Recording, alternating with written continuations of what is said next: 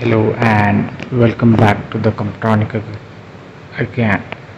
So here we have bidirectional energy meter. Today I will tell you about its specification. Here we have a serial number and here is a detailed specification. It's a 3-phase 4-wire 3 into 63.5 volt 1 amp. Imax is 2 amp and pulse rate is 50,000 impulse per kilowatt hour. So if this LED blinks 50,000 times, then it is 1 unit for every 1 kilowatt hour. This LED will blink 50,000 times. That is called 50,000 impulses per kilowatt hour. Its meter class is 0.2s for active and 0.5s for reactive. So meter factor is 1 and frequency is 50 Hz. CT ratio is connected is 150 bar 1 amps and PT ratio is 33 kV bar 110 volt.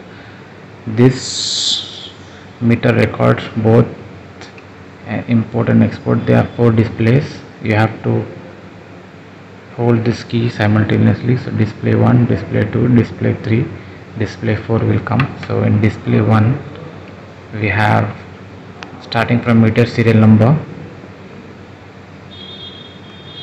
and you have to press this key. You will find here the time. Here it's exported to this feeder from our grid. So it will be plus, and it's a feeding energy to our grid. This is a plant, biomass plant. So yes, this much energy they have had. So this is B1 minus means they have imported to our grid. So it's likewise for every month data you can keep it record.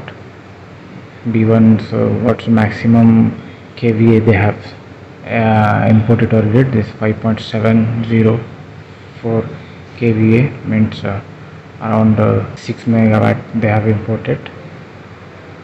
Like kVA reading, like PF or billing power factor 0.731, reset count. So now the load is 00 ampere for 3 phases, A1, A2, A3, and the voltage is 18.5.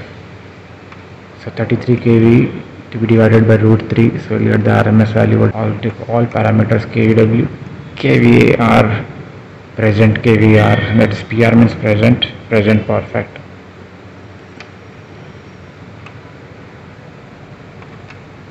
All data, all parameter data, you can get it from here. Frequency and all this. C means cumulative. T5 should be called as time zone 5. This is an ABT meter. So time zone is, which time zone is now. So T5 is the time zone now. All cumulative readings of kWA, kWIH, kWARH you will get. Here is MD is maximum demand.